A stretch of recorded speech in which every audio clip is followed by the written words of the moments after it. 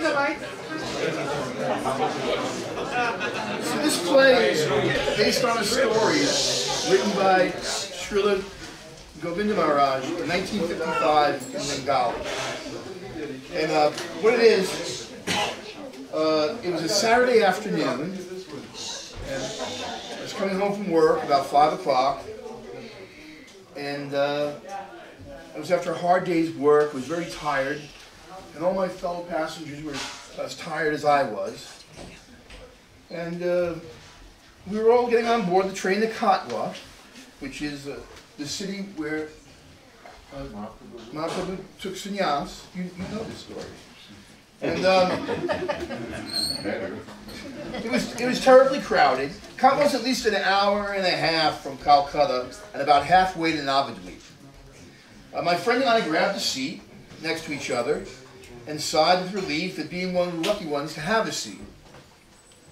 It was a moment of respite from the long day and the heavy heat of the Calcutta air, and I sat back and relaxed. In a moment, a group of gentlemen, all about the same age, pushed their way into our compartment and settled themselves noisily into their seats. One of them was in his 50s, although he couldn't be considered an old man, but judging by his speech, it was evident that he no longer had the quickness of a young mind. Across from us were two young men chanting softly on their japa beads. They were dressed in that saffron-colored robes of Vaishnava monks, and their faces were shining and smiling. Compared to us, they appeared younger than their 20 or so years, and we appeared older than we were. We were at that moment of the day where we were no longer fresh and clean, and that 90-minute train ride was the quiet space in our day between our working lives and our family lives. Looking at the monks' faces, we could see their happiness glowing from within them, and it startled us. This is the story of that late afternoon train ride where we men, snug in our roles of businessmen and honorable husbands and dutiful sons, saw a glimpse of a world far beyond that train compartment, and indeed beyond the whole of our lives.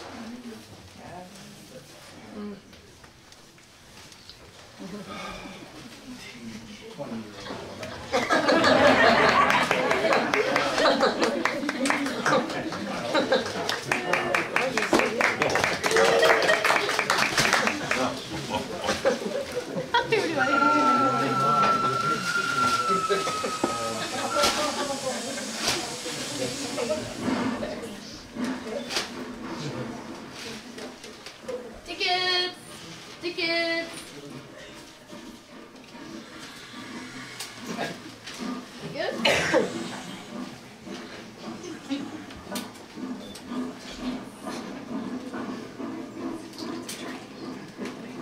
Chai, coffee, chai, coffee. Chai, chai. Morning, morning. Chai, chai.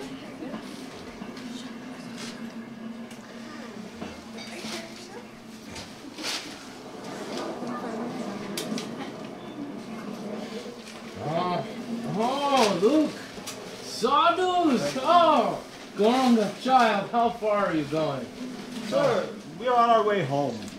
Going home, is it? Oh, well, home, very well. Home, you mean that land of the bag of rosary beads around your neck? Yes, sir, in a way that is so. And where are you going?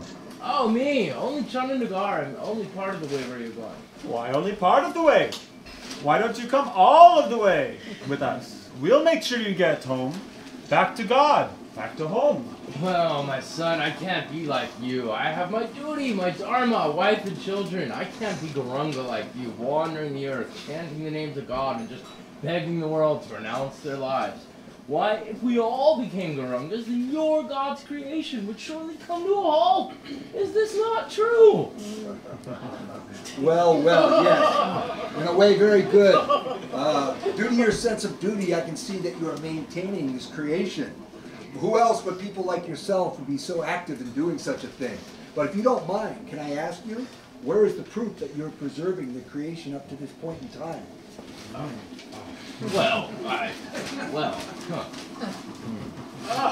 This is just wasting our time. Why don't you ask the brahmachari something serious?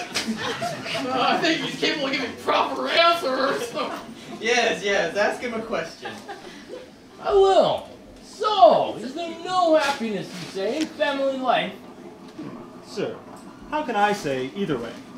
I'm a lifelong celibate, so I'm not qualified to speak about the ways of family life. You are better situated than I am to answer this question. Is there happiness or not? I can only guess from looking at all of you. Perhaps you have just come from the office, for instance. There you have to deal all day with your boss's high-handed attitude. I'm sure you can all relate to that. Every evening you board this crowded, dusty train. Get pushed and shoved about.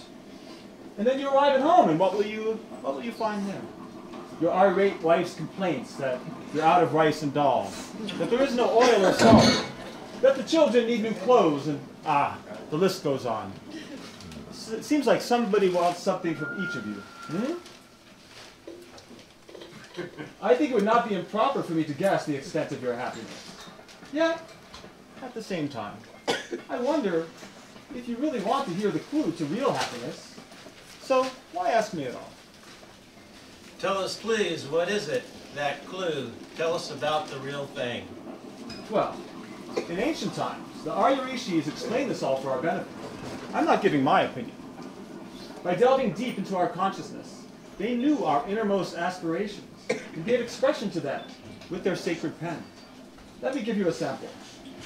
Old age has crept up on me, and happiness has vanished. Illness has made me full of sorrow. My senses are weak, and my body has become emaciated. How my heart grieves for the want of life's pleasures. I am devoid of even a drop of real knowledge, and bereft of any sentiment of devotion. Brahmachari-ji, I'm really happy to meet you on this train this evening. Please don't concern yourselves with this gentleman. He was having a bit of fun, but today he really made a wrong choice to speak to you in that way. Please don't mind him. I think I speak for us all when I say we know there's something more than our small lives, yet it's something we can't really see by ourselves. Kindly give us some simple instructions that we can all follow. In a train compartment like this with so many different types of people, it's hard for an insignificant person like me to give any advice, what to speak of trying to help you all. Oh yes, please do, go on. Please give us some advice. Please do. Oh. You see, even if we say something, will you be able to hear it? And even if you hear it, will you be able to follow? And even if you do understand, will you make it part of your lives? Anyways, your enthusiasm seems genuine, and so I'm encouraged. I feel, yes, we must try to speak something. Ask us your question, and we will reply as best we can.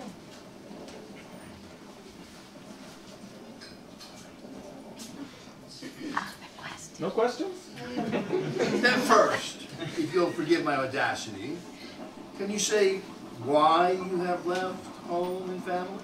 Oh, no. Your question is very concise and wholly appropriate. However, the answer will take some time, as it involves several other questions first. So you'll have to listen patiently. Can you do that? Please do go on.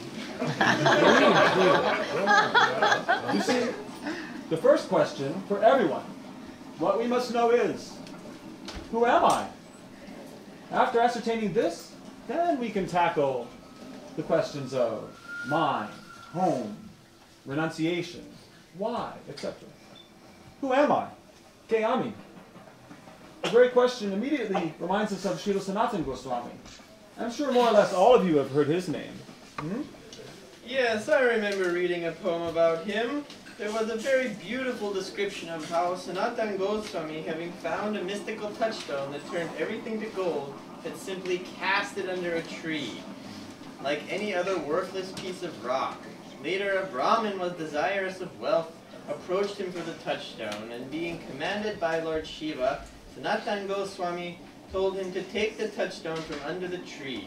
Soon after taking the precious stone, the man began to realize his foolishness, and returning, he fell at the Goswami's feet and beseeched him, saying, "The treasure that has made you so rich that you do not consider a touchstone worthy, I humbly bow down and beg you, please give me just a drop of that which is more precious than a touchstone. In saying so, the Brahmin threw the touchstone into the river. I found it a really charming story. The character of great saints is very incomprehensible. Although they themselves are great liberated souls, they show various ways for the welfare of the fallen. Srila Sanatana Goswami was Sriman Mahaprabhu's very close intimate associate. He gave up his prestigious position under the minister, as minister under the King of Bengal, Hassan Shah. He gave up a life of opulence, all his riches and possessions, and offered himself at the lotus feet of Mahaprabhu at Kashi. That same Sanatana Goswami asked Mahaprabhu on our behalf, who am I? And why do I suffer from the threefold miseries of life? Now Mahaprabhu knew the heart of Sanatana Goswami and said to him, you know the truth of divinity, and therefore you do not suffer from the threefold miseries of life. So I can understand you are asking this question for the benefit of all mankind. Please listen to my answer. Jivana Sarupahoy Krishnara Nityadas. By constitution, you are a pure spirit soul. The material body is not your real self. Neither is your mind, your intelligence, or false ego. Your real identity is the eternal servant of the Supreme Lord, Sri Krishna. Your natural position is transcendental. The superior energy of the Lord is completely spiritual, and the external material energy is his inferior energy. We are all situated between the spiritual sky and the material world, and therefore our position is marginal. Belonging to this marginal potency of the Lord, we are simultaneously one and different from Krishna. One with him because you are also spiritual by nature, but different because you are only a minute, infinitesimal part of him, the absolute infinity. Whatever you say, whether based on reason or the Shastra, as long as there is a subject, there will be some doubts. Then there must be more questions. So is there any point in hearing what Rama or Shyama or anyone has to say? Certainly not. Certainly not. From what you say, I gather you are very fond of logic, isn't it? However, no reason or arguments can ascertain the truth of oneself or the nature of God. Can we find examples of this anywhere? The object of this world may be governed by theories or arguments, but surely you have heard that the self cannot be perceived by any other power than its own power of perception. Will it be useful to use a microscope with your ears? Will a microscope reveal to you what is contained in a painting? Then how, through an instrument constructed of argument, can you expect to have knowledge of that which is beyond the power of speech and mind? According to this conception, I have concluded, after reading the Shastras, that there is no possibility of ascertaining the true nature of the self by arguments. All of the Vedas agree on this point. Nayam atma pravachanena labhyo na medhaya na bahuna shrutena, from Mundaka Upanishad, which means the Supreme Lord is not obtained by expert explanations, by vast intelligence, nor even by much hearing. And Tarka Pratishtanat, from Brahma Sutra, logical reasoning is inconclusive. There are many statements like these, and so we don't have to listen to what Harry or Joe has to say. Rather, we should pay heed to the statements of the all-knowing Mahatmas and the teaching of the Vedas. Well, yeah. Brahmachari, we have so little time. We only have one more stop before we get off. Could you please finish what you have to say? Because this round of arguments among learned men will never cease. Good. Now listen to what I am saying. First, we must define the real I. Is it the body, the mind, or something else? In this connection, a verse from the Bhagavad Gita will help us to understand. Indriyani paranyahura, indrevya paradmana, manasastu parabuddhir, yobude pararastu saha. It is said that the senses are superior to the body. Superior to the senses is the mind. Superior to the mind is the intellect. And that which is superior to the intellect is known as the Atma, the soul. The sense organs are preeminent in the body, but when analyzed, we find that they are nothing but slaves to the mind. For, if you are unmindful, even when a drum is beaten next to your ear, you will not hear it, right? Still, everyone has a mind, even a madman, but his is not under his control. So everything about him will be off balance and inconsistent, even his senses. So it can be concluded that intelligence is superior to the senses and the mind. Nevertheless, without a support and without something to illuminate it, the intelligence cannot be activated. The illuminating factor is the Atma, the soul full of consciousness and self-luminous truth revealed by its own light. Yes, yes. Although the body may be self-contained, in the absence of the soul, it becomes immobile. Today we lavish affection on a person due to their beauty, good qualities, and intelligence. And we can't bear to be apart from them, even for an instant. Yet, if he or she should die tomorrow, then what will we do? Their beautiful body, which was so dear to us, the object of our attachment, do we keep it in our homes? No. We take the body to the cremation grounds and burn every last trace of its existence. That is what we do, even though our hearts break with grief. Why? Because we know that he or she that dwelled in that body, he or she who used to laugh and play with us, sometimes happy, sometimes sad, today that person is no more. He has left that body, the place of the senses. And now that body will simply rot. We can understand that the body is not the real person.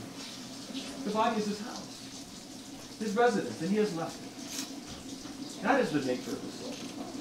He goes from body to body, birth after birth, until he realizes his true nature.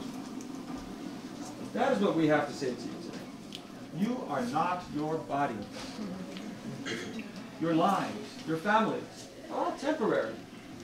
Here we all sit together on this train, and in a moment, we will all get off and go our separate ways. Will we think of ourselves as spirit souls? Will we remember this life is but a moment in the history of our souls?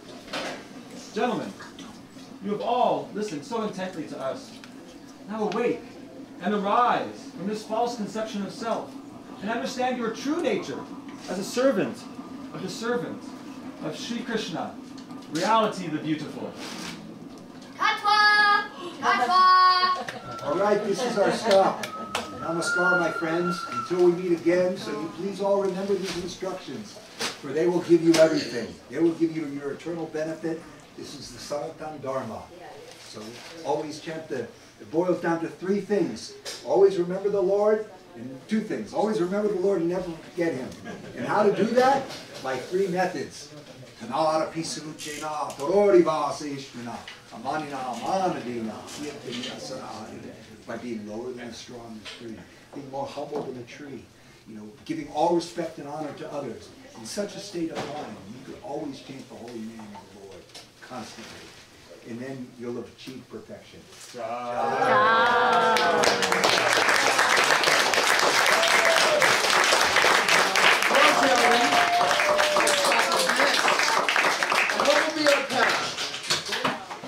Won't forget what they've told us, or take to heart this deep secret we heard today and go further. I have heard what they told me about my real self, and I cannot live my life the same way as before. And you, audience, what do you think?